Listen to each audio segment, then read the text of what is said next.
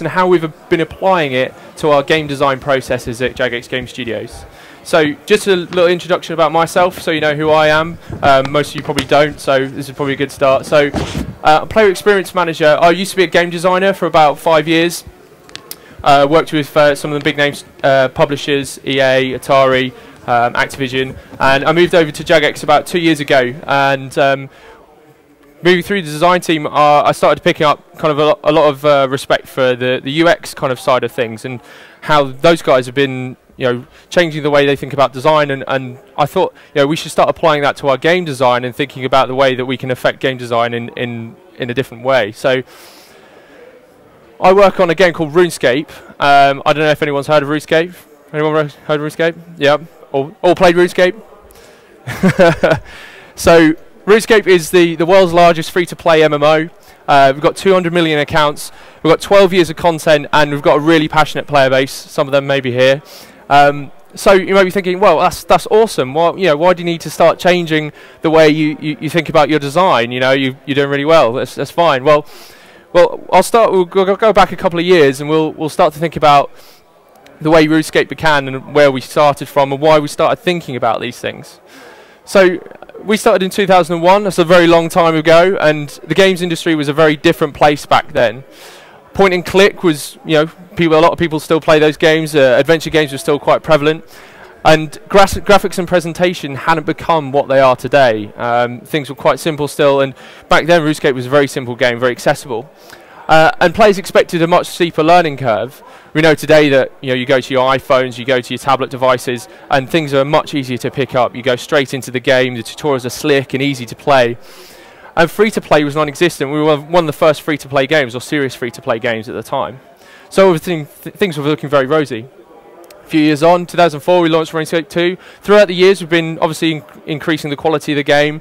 Point and click mechanics start to fall in popularity. You don't see many of those games around anymore. Presentation's getting better. We know that the next-gen consoles are on the horizon. And the learning curve is softening as well as free-to-play is still very uncommon, so we've still got a winner there. RuneScape HD in 2008, so we know the HD consoles are here, so we tried to up things a little bit. We're still behind the times, we're still running in a browser. And point and click is almost gone, but free to play is on the rise. So coming to last year when I joined the team, we were looking at resurgence in point and click, which is good for us. Presentation was a massive factor, so we had to really start thinking about the way we were presenting the game to players. And the learning curve had gone almost flat, and RuneScape wasn't a very easy game to get into in terms of the learning curve.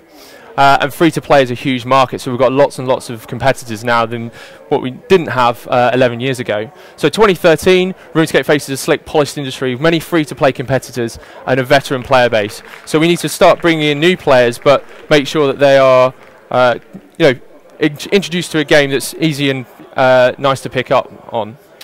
So how do we meet this challenge? How do we face the challenge of 2013 games industry and the market that we're in? Well, the power of UX. Nice big pink letters. So when we started thinking about it was, what lessons can we learn from the UX side of things? And we started looking into it in more detail, and I started putting together some ideas along with the design team to the ways we can change our approach to game design based on UX principles, and 5 key UX principles in particular. So we've got loads of these links. Those are these quotes. I love quotes.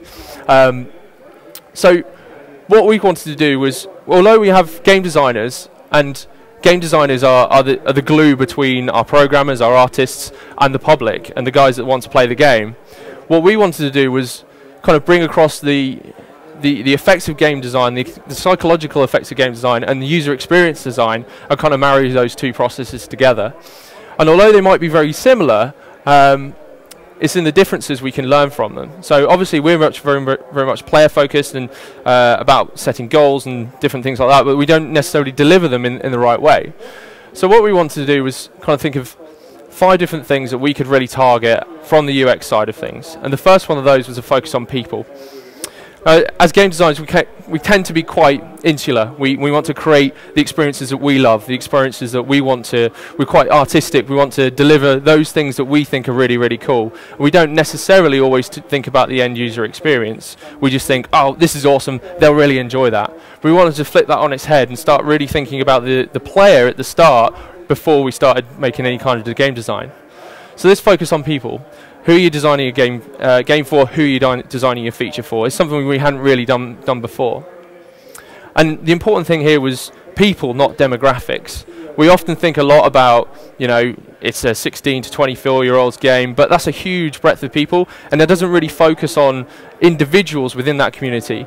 Individuals that might have different opinions about different pieces of content, different psychological processes they might go through. So what we wanted to do is change our thought process there. Instead of large demographics, focus on individuals, and that's where we come to personas. Obviously, anyone that works in the US will probably have their own set of personas for their different products and start to think about those.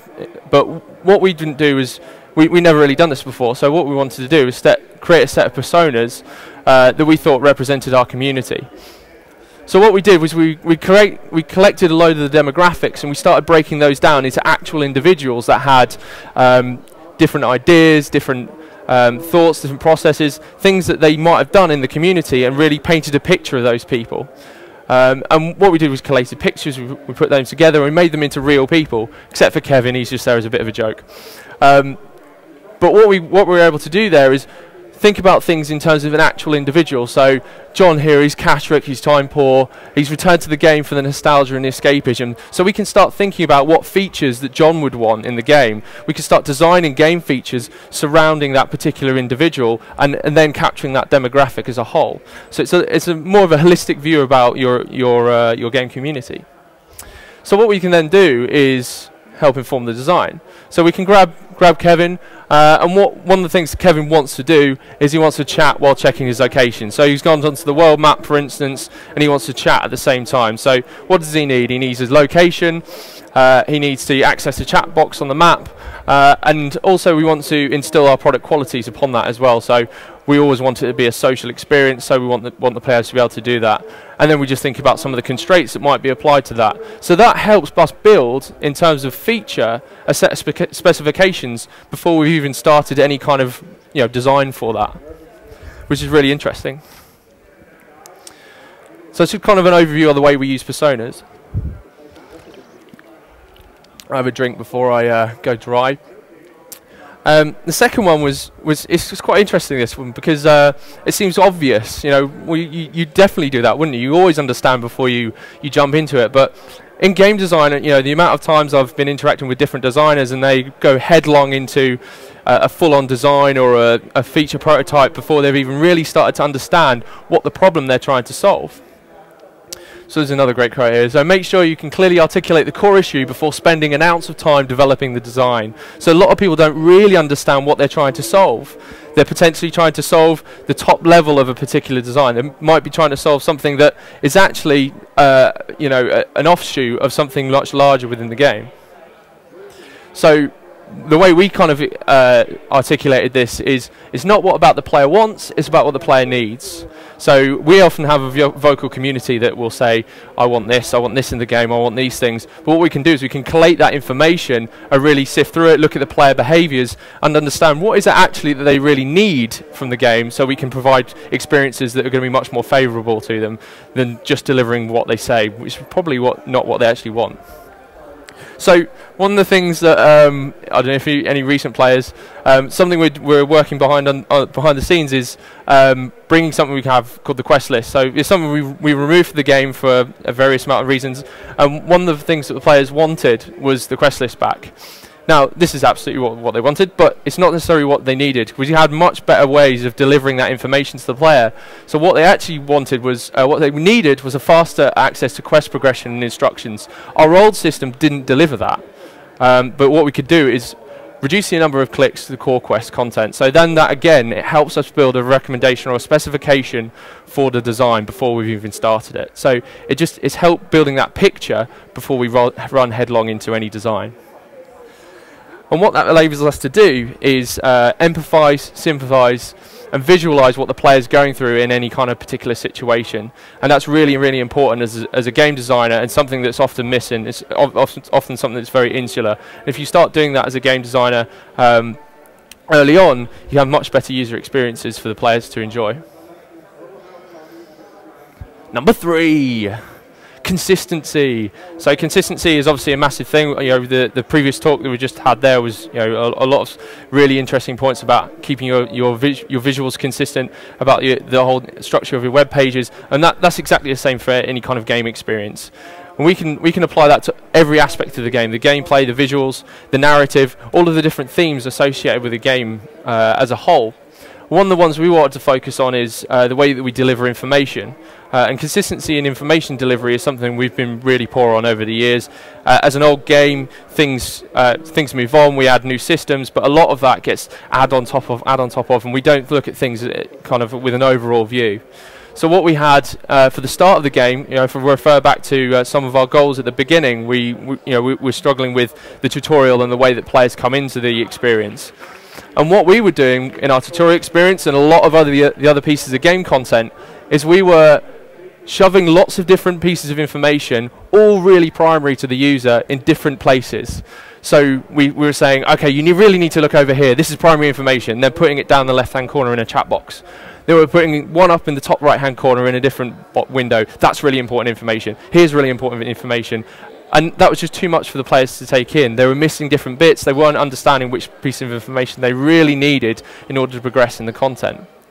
So what we did was, just at the top there, actually, so when we play tested our tutorial content, we found that 2 hours of tasks that we designed to be 2 hours was actually taking 4 to 6 hours, which is a huge amount of time compared to what we'd actually designed for, because of these things, and obviously a number of other little things as well. So what we did instead was we brought those things together and looked at the way we were delivering information in the tutorial, and actually the new tutorial that's going to be coming in a couple of months' time, and started to think about what we really want the player to know in order to progress. And we broke that down into primary, secondary and tertiary information and made those consistent. So in our new tutorial and edits that we've made to the current tutorial, we made the user aware of this. This is the primary place you need to find information. Other stuff is periphery. It's, you know, it's additional lore or it's information that you don't need in order to progress. So that made it so that the players were immediately aware of what they needed to do in order to progress. And that meant that our 2 hours of tasks now took around an hour and a half instead of 2 hours, which is great. And one of the things that consistency provides is this thing called predictability. And predictability sounds really weird in games. You know, well, you don't want it to be predictable, but it really empowers the player. And you know, this is a great quote there as well. I'm just keep firing these quotes out. They're great. Is that the player can understand what's coming up to them. They don't want to go into a boss fight and not know the way to defeat that boss. They don't want to go into a quest and not understand that they're going to die immediately as soon as they walk into that area. That takes the power away from the player. They need to be able to predict situations and defeat them and feel empowered. And that goes through all our tutorial experiences and throughout the game as well. We're trying to improve. Number 4, recognition rather than recall. This comes back to some of our earlier stuff to do with quest content and also the tutorial. And when new players are going into the game, we would bombard them with information and then take out information away again and then expect them to remember it, which is an absolute no-no. It was something that really upset me when I started looking into the game, and it meant that what we were doing is we're making memory gameplay, which for a modern audience is something that they don't want to do. They don't want to remember stuff in order to get to the next stage. They just want to enjoy the content. They want to play that content.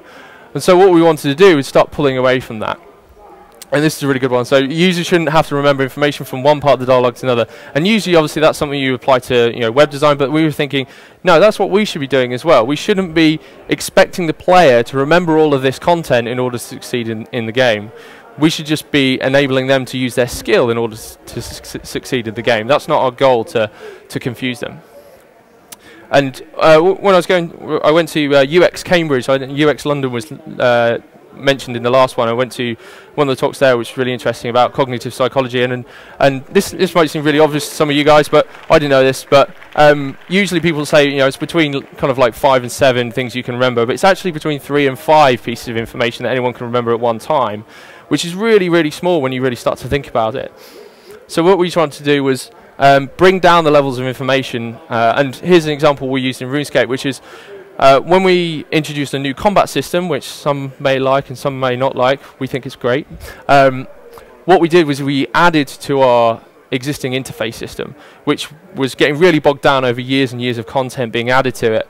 And what that meant was that we were over-delivering on information for the player in order them to remember while in combat. So this player over here is in a combat situation, and they've got to remember all of these different pieces of information in order to succeed in battle. So we've got abilities over here in which you trigger in order to fight the enemies. We've got information over here about the enemies. We've got stuff over their heads. We've then got more information up in the top right there about your health and different powers that you can provide using prayers.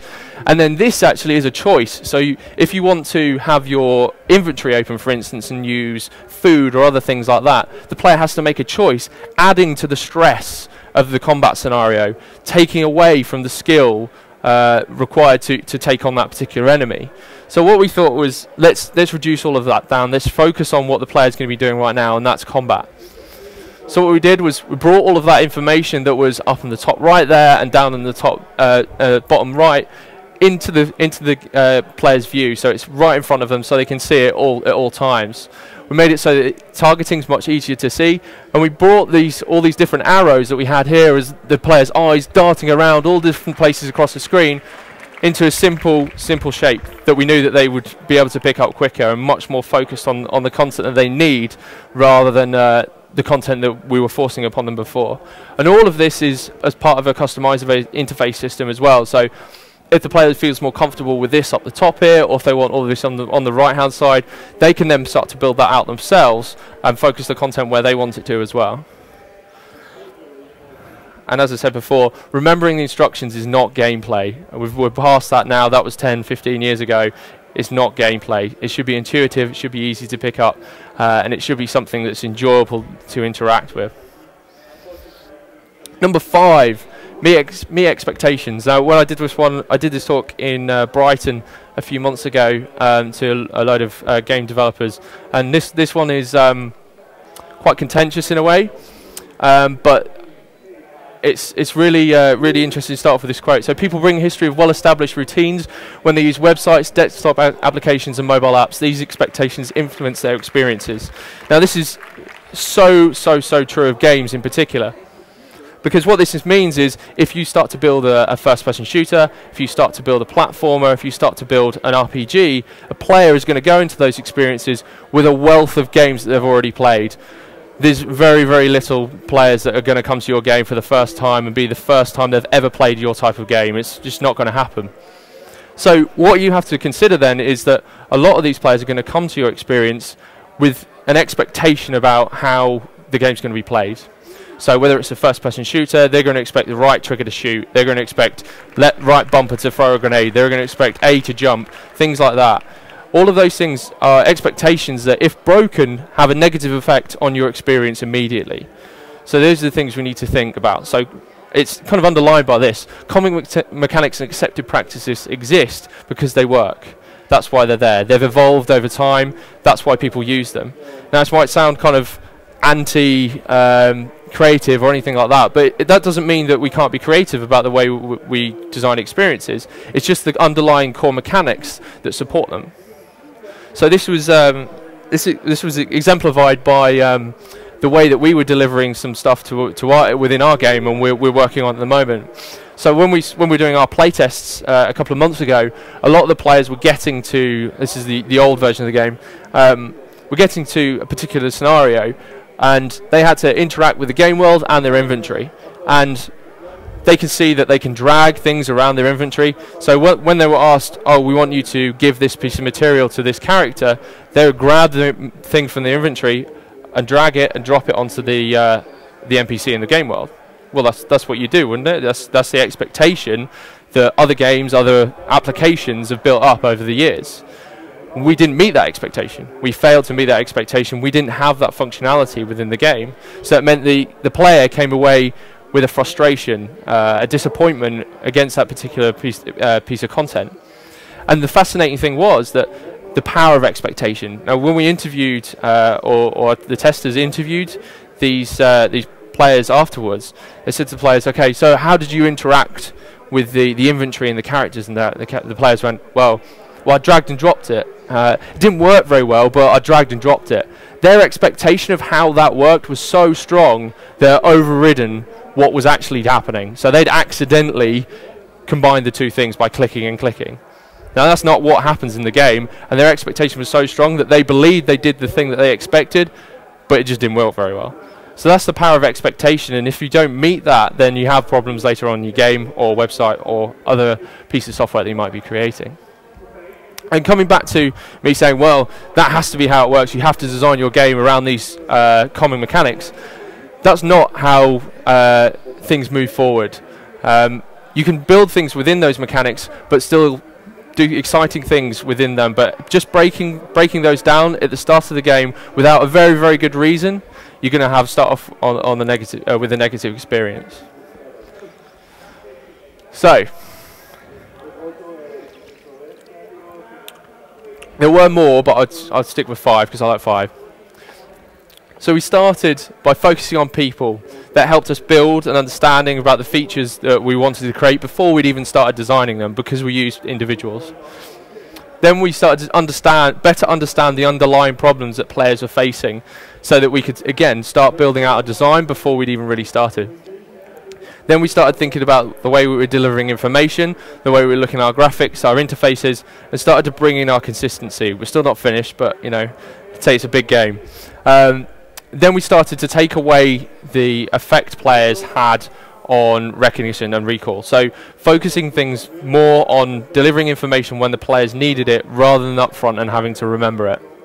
Number 5, we started to meet their expectations. So we changed the way a lot of our new quest content was designed and created so that it met expectations when they entered that, both in terms of how RuneScape worked, but also how other applications and games worked as well. So the result of all of this, and the ongoing result, we haven't finished yet, was RuneScape 3. So RuneScape 3, we designed a completely new interface system which was completely customizable, so that players had their choice the way they wanted to use the game. We looked at the way we deliver quest content, and we've got an entirely new structure under the hood now. That means that when we're designing content, it's much more focused on the player than anything else. And above all, we started to think about the way that we were delivering our tutorial experience. So we were creating an entirely new tutorial experience which takes all of these different things into account and means that the content is designed for players that are used to a more exciting and fresher experience. So the one thing that kind of underlines this before I finish, probably really early because I'll do things very quickly, a little bit, yeah, is that all of this is backed up by player testing. What we've previously not done in the past is focus on the player. So as I said, that was our first point. So we started bringing the players in and started to work with them on some of our feature content and the way that they were interacting with it. So a lot of the things that we've pulled from this are because players have told us that this is incorrect, or because players have shown us that this is the way they interact with the content. So playtesting has been one of the most valuable things that we've ever done, and we're going to continue to do in the future. I've gone very quickly, a bit nervous, it's a big place, but yeah, I thank you very much, and any questions would be great. Thank you.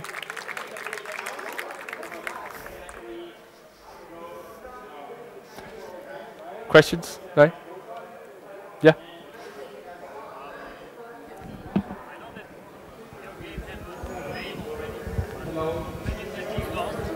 Yeah. Yeah, once again.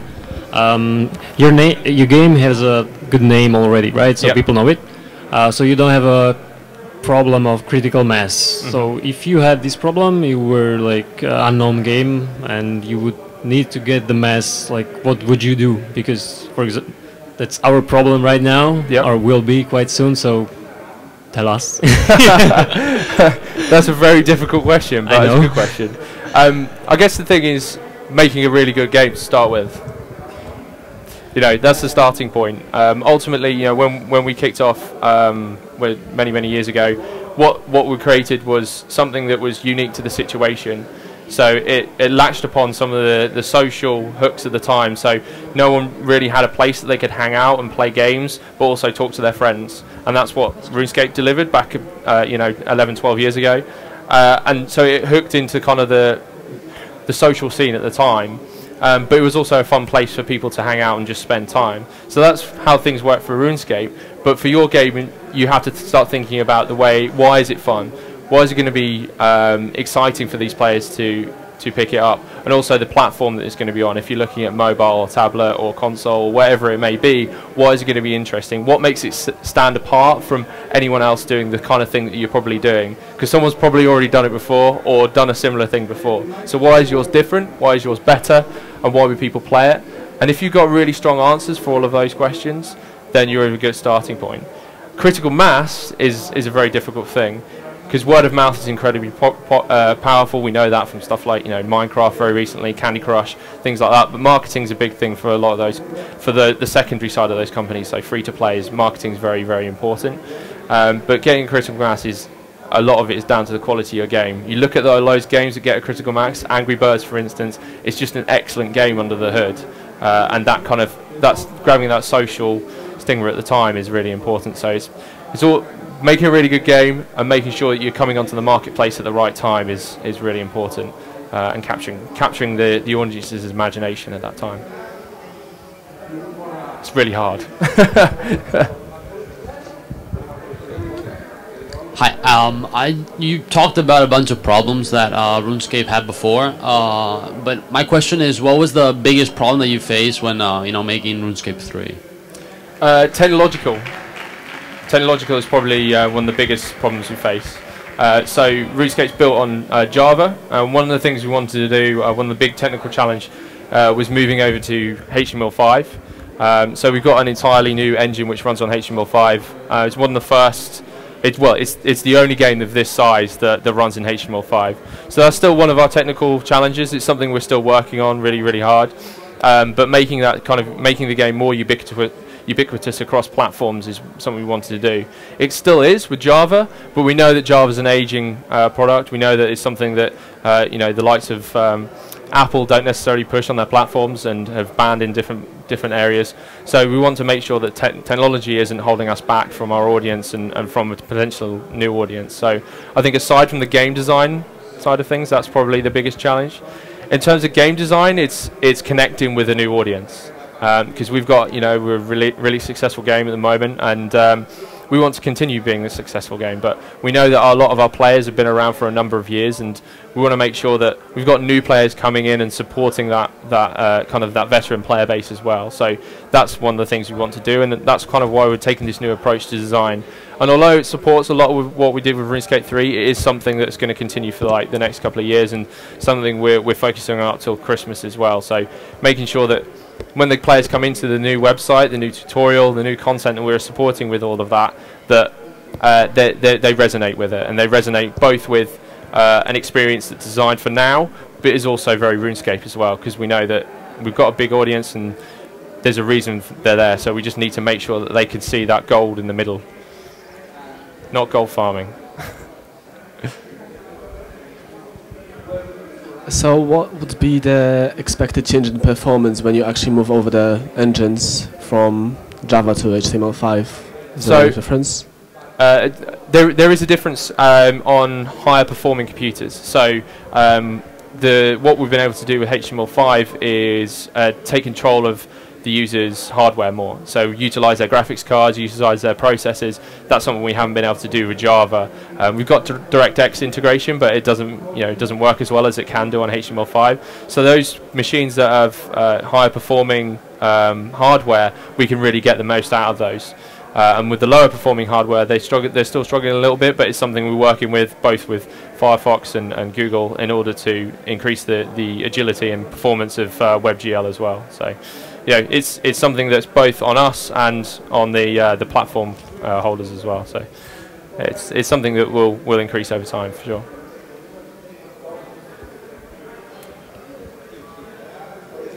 Who else? Yeah. Thanks. Hi. You mentioned you are using personas. Yep. And you already focus on these personas, then on demographics. But how you created these personas, if not on demographics? Yeah. So the personas are created in two ways. We use both data that we pulled from our community, so we've got a huge wealth of data that we can pull upon. So that gives us a side of things that is much more focused on what we really know. So we can see that what pieces of content players are interacting with, what percentage of players are interacting with that type of content, who plays PvP, what percentage of the community is that. So that means that we can build up a really good picture of the kind of analytical side of what our player is. But then we do interviews as well. So we sit down with our players and we start to work out what they play with. We also look at doing canvassing. So we start to look at what's the general community doing. So what kind of pieces of content are they interacting with, whether that be TV, film, other games, and understanding what their interests are, and that helps us build a greater picture. So we might be looking at capturing someone that plays COD a lot, Call of Duty, or someone that plays GTA more. So there's different things that we can then start to think about in terms of our design, what they might be more interested in. But yeah, it's that mixed approach of basing things both on analytics and also the other side of things, which is a little bit more personal and takes other side of things that isn't on the analytical side. So it's a bit of both. But yeah, it's a really interesting process, and it helps to really build a good picture of what your players really are. Cool. Simply just Google user research. You'll find many articles about it. Yeah.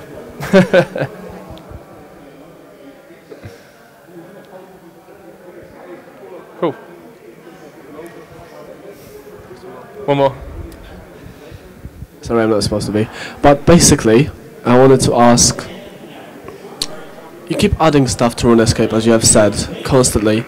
Aren't you afraid that at some point you will have so much stuff that people that are coming into the game will get scared off by the complexity of the game? So, yeah, absolutely. No, the way we look at that is about content discovery is a big thing we're looking at the moment, and the way that we handle that. So obviously, yeah, we've been plowing like 10 years of content in the game. There's quests in there that are 10 years old now, and we want to make sure that's really accessible. There's kind of 880 odd quests, probably a little bit more than that now, and that's really overwhelming for a player coming into the game. So that's part of our new tutorial experience and the way we deliver that information. So it's something that starts off with interesting design and making sure that we understand what the problems are going to be for a player. So understanding what they want to do in terms of the freedom that they might want, but also trying to restrict it so they're not overwhelmed. So we look at it from two sides and trying to understand what types of player would want to jump into all of that content, and what types of player would be scared by all of that content, and start to break up the interfaces and the way that we deliver that content into a way that is accessible for both of those types of player. So it's an interesting challenge. It's something we're working at the moment, and we want to build something that is more accessible for the future, so that we can keep applying content without it being overwhelming for new players, and build a structure that they get introduced to the game with new pieces of content which are good and really nice for them to play. Hope that answers the question.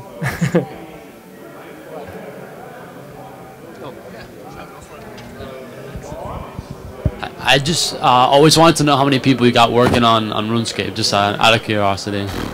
A lot. So the studios, we have two studios within Jagex. So we have RuneScape and the Transformers team, and RuneScape must be around 150 150 people work on RuneScape. That's all different types of people. So we have design teams around 10 people, and then we have lots of developers, around 20, 30 developers, big art team, animation, so on and so forth. And then we have obviously the management, we have creative services, we have a collection of support departments as well that help us out with everything's done in-house as well. So our engine is all created in-house, all of our publishing, our marketing. So it's an entire ecosystem, mini publisher if you like, just for an individual game. Something that some of the other guys in the UK don't really do. I think we're still the biggest UK developer / publisher. So, and then Transformers is around the same size as well. So yeah, I think we're about 500, 450, 500, and then half of that is RuneScape related, 150 to 200. Yeah, I don't know exactly. There's a lot of people there. Some of them I don't even know. Oh, great game! So congratulations. Cool. Cheers.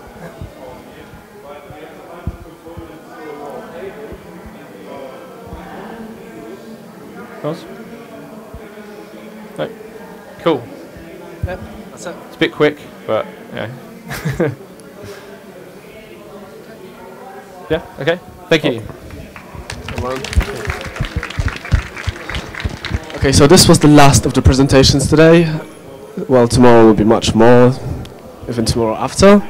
We look forward to seeing you tomorrow at 10 a.m. starting Daniel Nell, next Keith Moon on iOS development. I look forward to seeing you there, everyone.